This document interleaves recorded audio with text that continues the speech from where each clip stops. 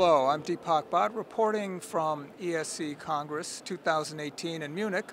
I am here with my good friend, Professor Gabriel Steg, and we've got more trials for you and some non-trial stuff as well. Really lots of good stuff here at ESC this year. Let's start off with the Global Leaders trial, a much anticipated trial. You were involved with the trial. Yes. I wrote the editorial, it's in the Lancet. Do you want to give the audience a recap of what the study was and what it showed? So Global Leaders is a large investigator-initiated trial in 16,000 patients undergoing PCI, whether it's PCI for ACS or elective PCI. And all patients receive a drug-eluting stent, and then they were randomly assigned to either a conservative or conventional strategy of antiplatelet therapy with aspirin and clopidogrel for a year if they underwent elective PCI, or aspirin and ticagrelor for a year if they underwent PCI for ACS. And beyond a year, they received aspirin monotherapy for another year. The experimental arm was only 1 month of aspirin and then 24 months of ticagrelor, which means that there were 23 months when it was monotherapy with ticagrelor. So it's really testing long-term monotherapy with ticagrelor compared to the conventional DAPT for a year followed with aspirin.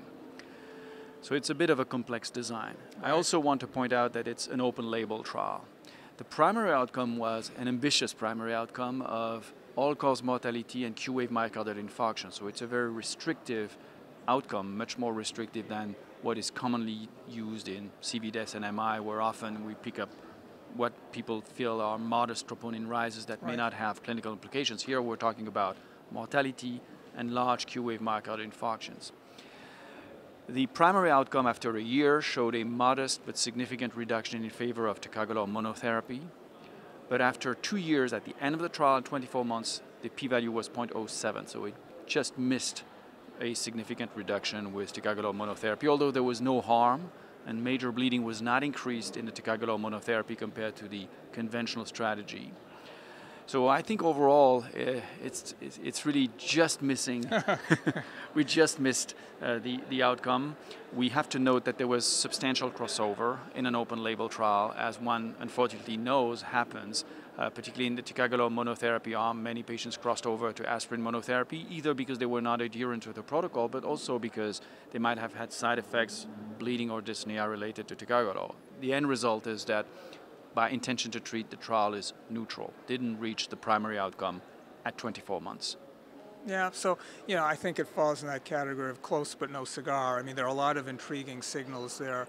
Probably are true, but again, in an open label non-inferiority trial, I think the current standard of care remains the current standard of care. I think I titled the editorial "Aspirin remains the global leader in secondary prevention," and I think the idea of ticagrelor monotherapy is interesting, but it's more expensive. Patients were less adherent with it, twice a day, some dyspnea. So I think for secondary prevention, aspirin remains standard, and for that early period, DAPT remains the standard of care. Well, speaking of antithrombotics, what about Commander heart failure? That was an interesting trial looking at rivaroxaban versus placebo in patients with heart failure. There was some thinking, I never really bought into it, that with heart failure there's all this thrombin generation, and maybe using a NOAC in that setting would reduce important thrombotic events. But the trial overall didn't meet its primary endpoint. And what do you think? Yeah, so it's really interesting because, as you point out, there were two reasons behind the trial. The first one is we always suspected, and we know that there are a number of patients with heart failure that develop thrombotic complications. So giving an antithrombotic agent might be of benefit overall because you prevent venous thromboembolism, arterial thromboembolism, AFib-related thromboembolism, and so on and so forth. And the second aspect was the concept that maybe thrombin signaling might be important in heart failure independently of thrombosis. Well, in that population of patients with CAD who were recently admitted for heart failure in the hospital and just discharged with heart failure and elevated natriuretic peptides, first of all, they died mostly of heart failure, and there was no signal of efficacy of that strategy. So I think clearly that rules out this indication. Of course, this is a very specific indication, but in that space, I don't think anticoagulation in general, even with the NOACs, has a room. Yeah, I think it's an important message if you're in sinus rhythm don't have some other indication for an anticoagulant. Just because you have heart failure, that's not a reason to put someone on an anticoagulant. So an important message, I think. Well, let's stick with the theme of thrombosis. There was also a presentation here by Dr. Narula, and it was a paper as well in JACC by Dr. Narula and Dr. Narula. I was a co-author on it that looked at patients, specimens, amputations, and looked at the arteries and found in patients with peripheral amputation a lot of thrombus there, suggesting that acute limb ischemia or sort of critical limb ischemia, that thrombus plays a very big role. And some of that thrombus, it's hard to say, could be embolic from plaque upstream of the site of amputation. Could even be thromboembolic. It was hard to tell in amputation specimens whether the patients had AFib. But regardless, shows the potential importance of antithrombotic therapy in PAD, provides some mechanistic insights. What do you think? Well, I think this is totally consistent with data we've seen from clinical trials of antithrombotics in the field, where we've seen recently from trials of antiplatelet agents, TRA2P, and Pegasus, that intensive antiplatelet therapy has some efficacy in preventing events in patients with PAD. We've seen in COMPASS that combining antiplatelet therapy with low-dose anticoagulation has a major benefit in this population. So now this is consistent with these observations. So this is the background to support this, entirely consistent with the trial findings. Yeah, I agree. I think it is insightful in terms of providing a pathological basis why antithrombotic therapy could have real benefits in PAD. Let's move on now to something quite different, amyloid, which we were chatting before the actual taping. There's a lot of it out there once you start looking for it.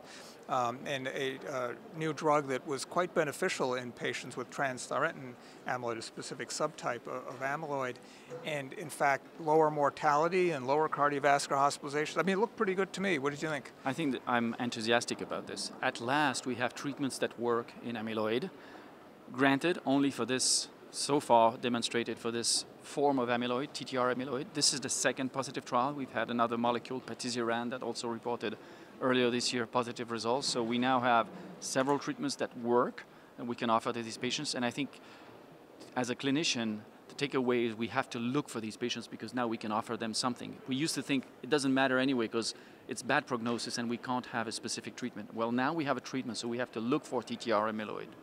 Yeah, no, really an important study, I believe. And finally, we should probably mention the MITRA-FR study. This examined patients with functional mitral regurgitation. Important to make that distinction, what type of mitral regurgitation is, where using a percutaneous approach to reduce mitral regurgitation didn't provide any significant benefit. So a negative study in that respect. There is another study coming, probably at TCT, so another at-bat here, the COAPT trial, but at least for right now, it looks like clipping these mitral valves doesn't really do much.